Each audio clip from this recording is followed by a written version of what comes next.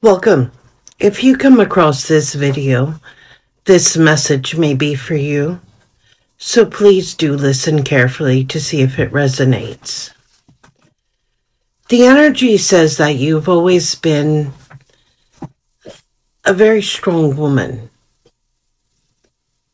You're independent, and most of the time, whatever needs to be done, you get up and do it yourself.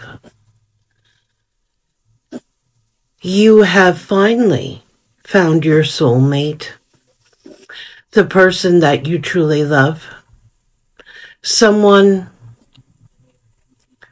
who makes you finally feel loved. You've never had these feelings for anyone else. Never this intense, never this strong.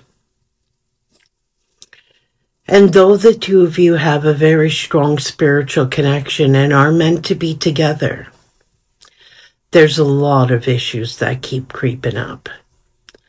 Issues from his past, issues from your past, trust issues,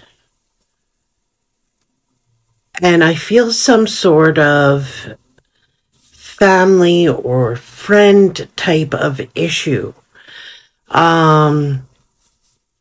that is causing the two of you to just keep drifting further apart.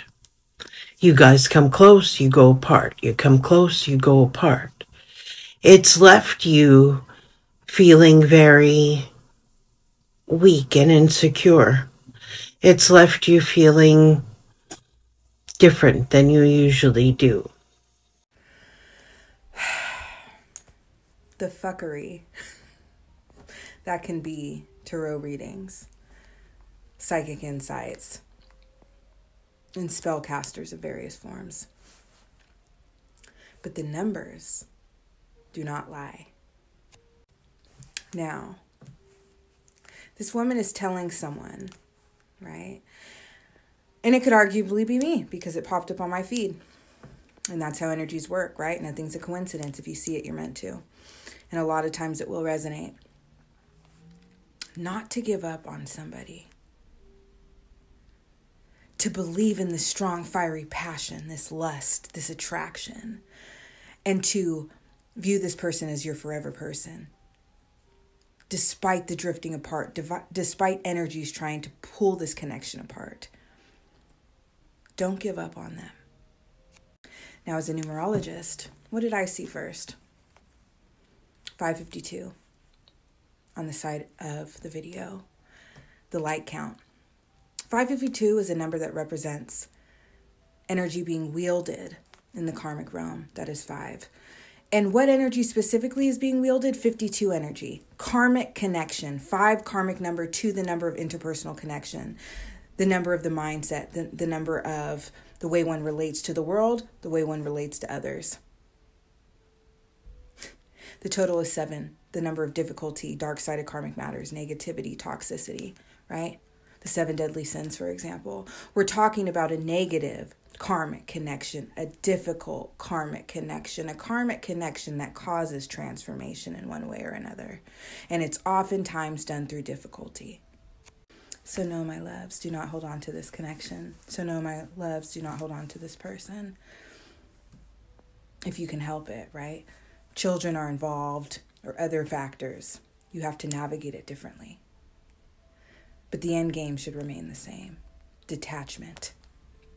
Figure out what it is in you that is still weak. Figure out what it is in you that does not truly value yourself or love yourself, that would want to hold on to someone who does not give you what you deserve emotionally. That's a shortcoming within us. And once we can understand it, and we're talking about 410 energy, for example, we're talking about awareness being the gatekeeper of ascension.